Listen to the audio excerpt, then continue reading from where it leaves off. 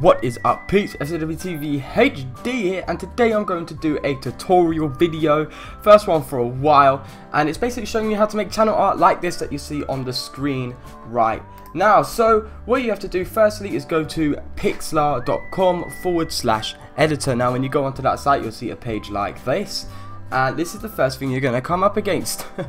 And you need to, literally the first thing you need to do is create a new image. Now the image size is not on the list, so you need to type in the stuff you need yourself. So this is going to be the biggest thing. This is what you're going to see if you're on a TV and you're going to someone's channel, which I don't know how to do, but if you're on a TV you go to someone's channel, this is the biggest channel like art you're going to see. This is the biggest it can get. So you do 2560 and you do it by 1440. So you do that 440, not 400, and I advise that you make it transparent, and there we go. This is the biggest it's going to get, and now you have your whole area. And then what you need to do before you start doing your work and all your magic, you need to kind of add a new layer.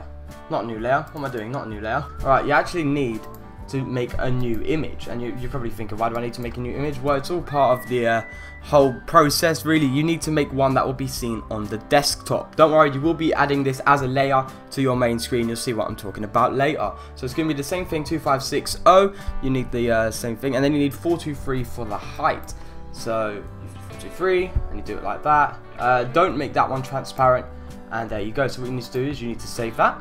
Okay, after that one is saved, you need to go to the next one, which is used mainly for tablets. This is what you'll see if you're on a tablet. It's because when you're on a phone, a desktop TV, anything like that, it's always different screen sizes, so it will squish or expand depending on what device you're using. This is why you need to kind of know what areas you need to work in.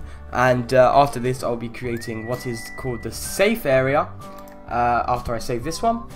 Alright, so now you need to make what is the safe area, as it said, and usually it's seen on the mobile. It's the smallest you're gonna get. What am I doing? It's the smallest you're gonna get. So you need to do this to know. This is where you're gonna kind of work. This is where it's gonna all happen. Really, you need to put most of your stuff in here. Okay, yeah. So once you've made that, you need to go on and save it, of course. And once you have saved them, you can just close them, and then what you do is you go to layer, open image as layer, and you need to find the layer. So as you can see, I've got the 3 layers here, so I'm just going to open them one at a time, and you can see it's already placed itself in where I want it to be. And best thing to do is when you open the new layer, let's get it out, which you'll see here.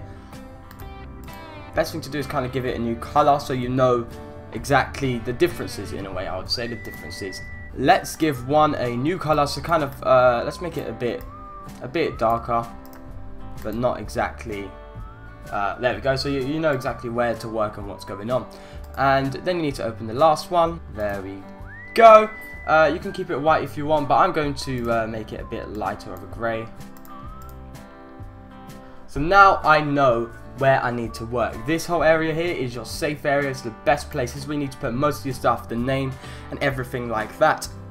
Now, it also depends what you want to do and to use, and what you want in there. What type of channel you are. That's really determines what you need in there. If you're a channel that does gaming, what games do you primarily play? Do you play quite mainstream games like Call of Duty, FIFA, Battlefield?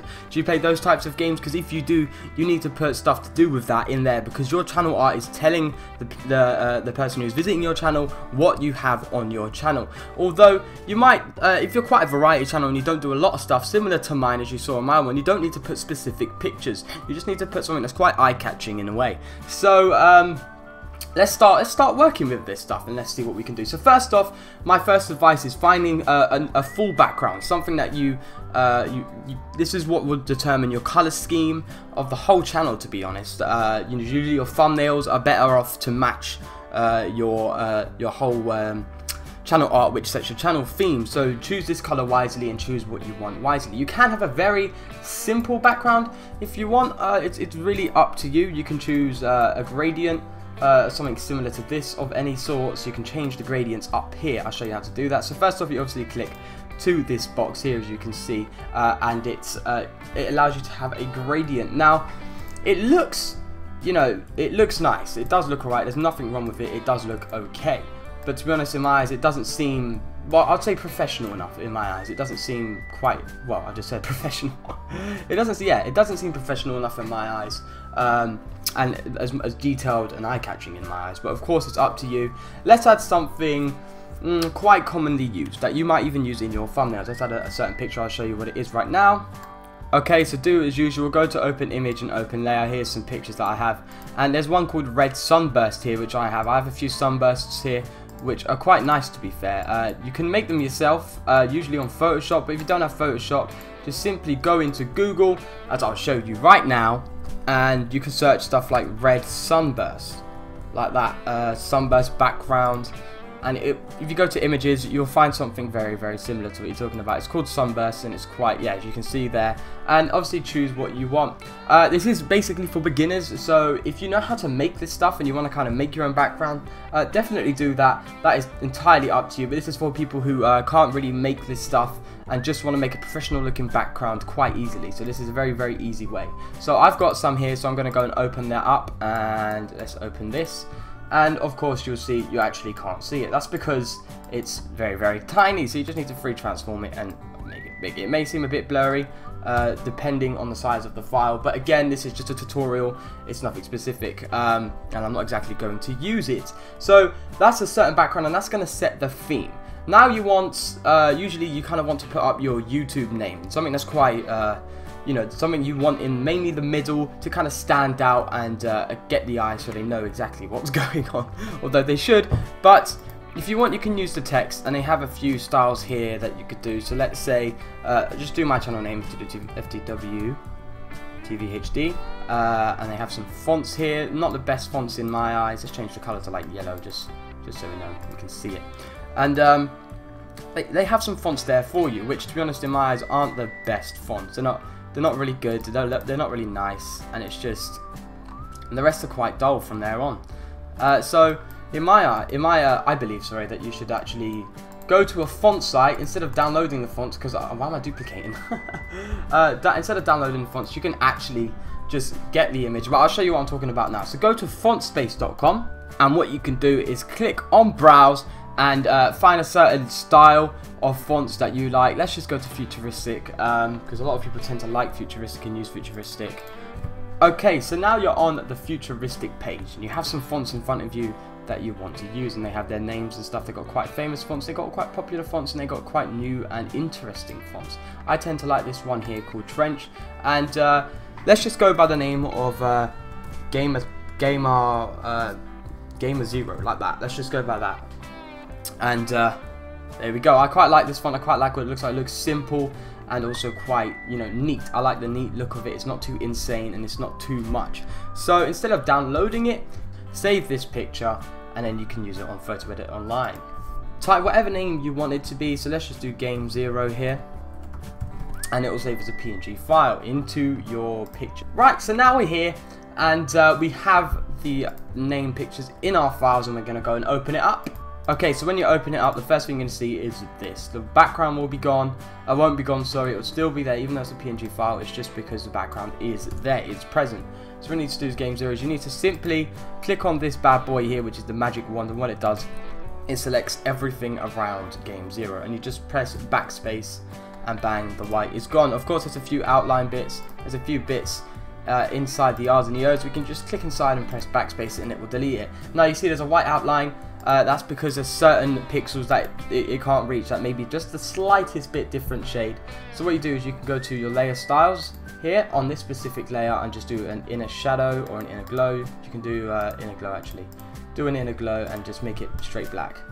And what it'll do, if you do it big enough, it will just get rid of it for you. There we go. So after you've done that, it's gone. Now if you want, of course, you can keep it like this, but it's not in the safe area, is it? No one can actually see what's going on. Only on people on the TV can see that. So if you want to keep that up there, you can, obviously, for the people on the TV, which I might actually do. So let's keep that there, and let's God, it keeps duplicating.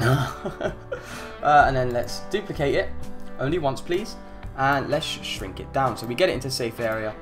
And let's do that. So we can do here Game Zero, and you could do that, and then it'll be right in the middle of the screen.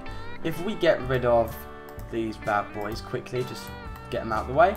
we can actually see what's happening here. So this is what it would look like so far. Nothing too shabby, but it's decent. So now we can see that game 0 is there. So now what we want to do is you want to add something quite interesting. You want to add something unique. So let's say your channel is a gaming channel. You do, let's say you play COD, you play Minecraft or something like that. You want to add something in there that's quite COD-y or Minecraft-y. So if you want, you can go and add some guns. So you can go onto Google and search for an image to do with the game you want or whatever, and add PNG at the end. What that does is it makes it have no background, and it makes it a lot easier and a lot quicker for you. If it doesn't, I'll show you how very shortly. Actually no, I already did show you how with the game 0 name, how to get rid of a background.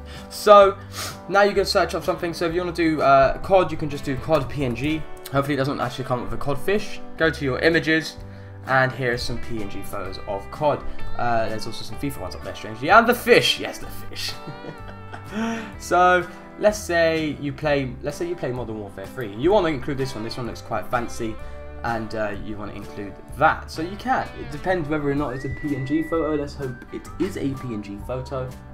It doesn't look so, which is unfortunate. But, yeah, it's very hard to tell whether it's a PNG or not. Usually you'll see little white and grey squares in the background.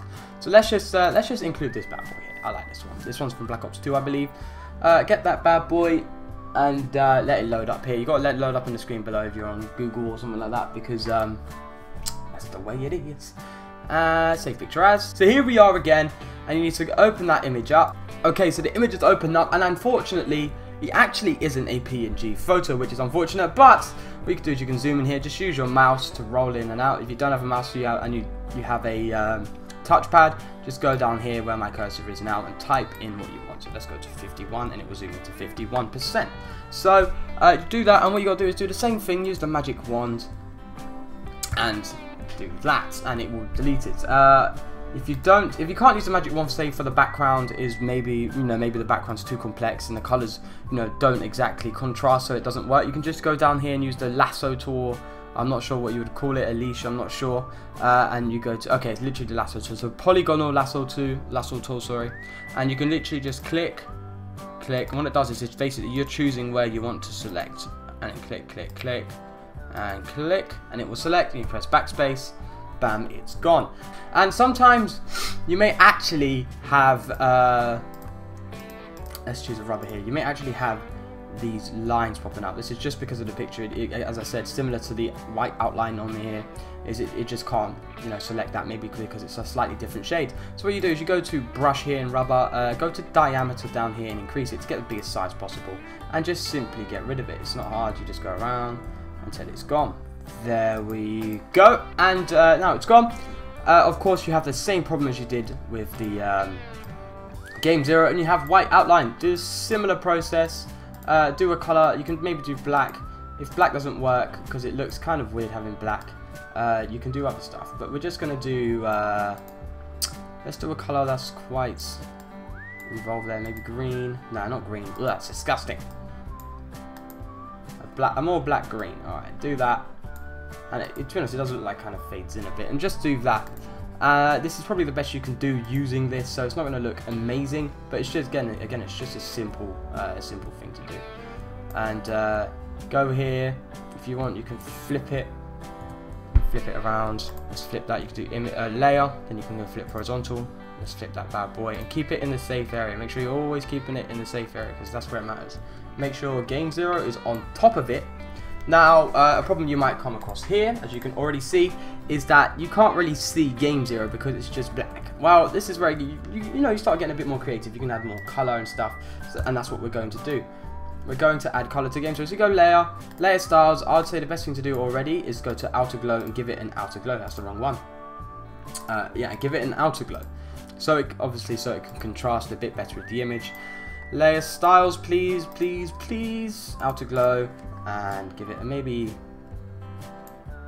can make it maybe a bit harder, a bit bigger, maybe a white will make it contrast quite nicely. And there we go, so you can do that. And if you want, you can obviously just, you can duplicate this bad boy and just put that one here. Because if you're like me, I'm quite I don't like something if it's not symmetrical. So if there's one thing there, I need it on the other side. I don't know why I'm like that, but I am. If you're like me, just do the same thing here. Just flip it over, and bang! It's already looking quite neat and quite formal already. Let's also add an outer glow. Actually, no, you don't need an outer glow there. Who needs an outer glow there? So let's take this off and see how it's going. Oh crap! And it's looking alright so far. It's looking okay. Let's let it keep safe areas. And what else can we add to it? Just add something little. Gamer 0. We can add literally a 0 because it's Gamer 0. So let's get something circular, something quite nice and circular. Of course, this doesn't provide you with the tools to make something quite nice and quite unique. So again, we're going to go on Google and search PNG circle. So I looked up circle design and I found something that I quite like. And it's just something quite simple. Don't go for something too insane, otherwise it'll just look too much. So let's open up the circle here, and again it's got a white background, so you need to do the same thing, and that is to get rid of it. Again, I would like to stress that this is just a tutorial. It's nothing detailed. I'm not going to try and get the best of the best. I'm just trying to show you how, so you can get the best yourself. It makes it a lot easier. Yeah, we're just going to rush through this, and after you've done that, same thing, layer styles, inner glow. Let's do the color. Just go outside, choose this, and it'll be the same color. Increase the size, and pow, there we go. We've got something quite nice. There we've got our circle, and you want to kind of, let's see what we can do with this. We can obviously zoom that in like that. Gamer 0. Where have my layers gone? If you lose something like my layers here, just go view layers, it will come back. That's just something for you guys to know. Power Gamer 0 is on top of it. Here is the small circle logo here. If you want, you can even take it a bit further and put something else in there. But I like this. I like this look here. I think it's just it's not, obviously it's not amazing, but it's just an interesting design there. So there's Game 0. Oh, obviously the background, you can't, it clashes with the background, which is unfortunate. Layer styles, do an outer glow, make it quite a big one, and give it, let's say white, a white outer glow. It looks nice. I like the look of that, actually. I do like the look of that. Now looking at it, preferably I would just like that. It looks quite simple, quite unique. One thing I'll always say is if you feel like you want more, add more. You know what I mean? Obviously don't go insane, but if you feel like you want more, add more. But I personally like the look of this. It's just quite simple. It looks quite professional in my eyes. I quite enjoy that. Fudge! Whoa, that's a big one. Yeah, so I think it looks quite professional. Of course, I do enjoy the look of that. And if you want, obviously you can get rid of this, and you know it can be as simple as that, really. I'm going to teach you a few techniques here, so if you ever want to do them, you can. So let's do one thing here, which is free distort. So you can make your thing kind of distort in a way, look like this. Here's a nice one. This one actually makes it look quite good. Kind of looks like a more 3D effect, and you might enjoy that. I use that for my FTWTV HD one, and that's one thing you can do, of course, which is quite nice. Another thing you can do is you can actually all merge these layers. Oh crap! You can actually merge these layers, which is quite nice.